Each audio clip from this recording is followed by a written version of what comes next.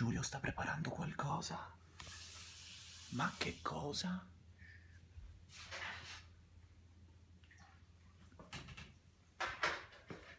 Buonasera. Smettila, oh, non si riprende.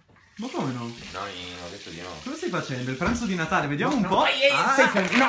No. Smettila, ti ho Ma detto. come? No, ti ho detto di smetterla. Ma perché non posso vedere? Perché Cosa non c'è puoi? qui dentro? Non puoi!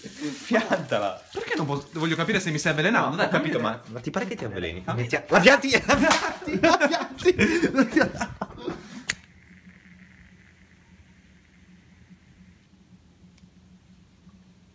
Ho comprato la candela per Natale.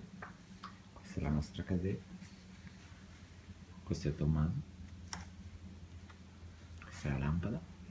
E poi c'è una cosa di cui vado veramente molto orgoglioso, che è questo fantastico cervo natalizio.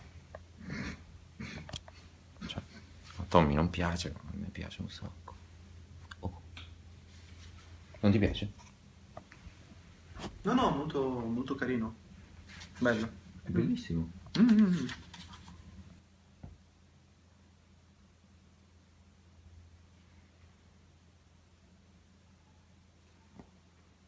Questo è un cervo. E Giulio l'ha preso perché ha detto che fa molto natalizio.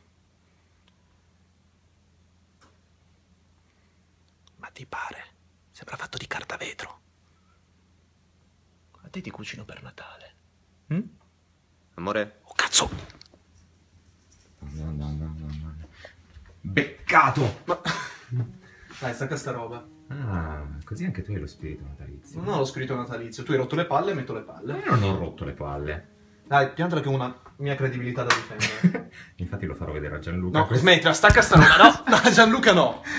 Dai, Gianlu, guarda che finto, non c'è ma niente costretto. non c'è niente di male ad avere un po' di spirito natalizio.